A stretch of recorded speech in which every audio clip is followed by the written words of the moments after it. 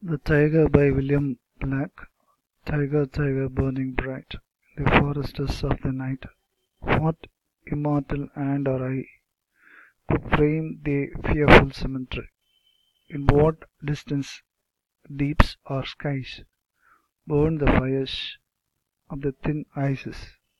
On what wings dare he aspire? What the hand dare seize the fire?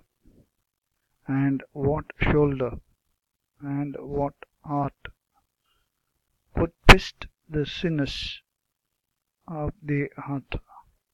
And when the heart began to beat, what dread hand and what dread feet?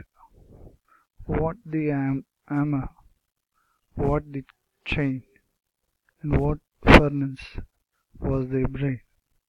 What the anvil, what dread grasp?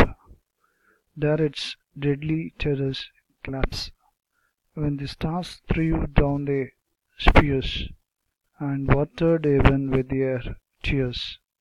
Did he smile his work to see? Did he who made the lamp make thee?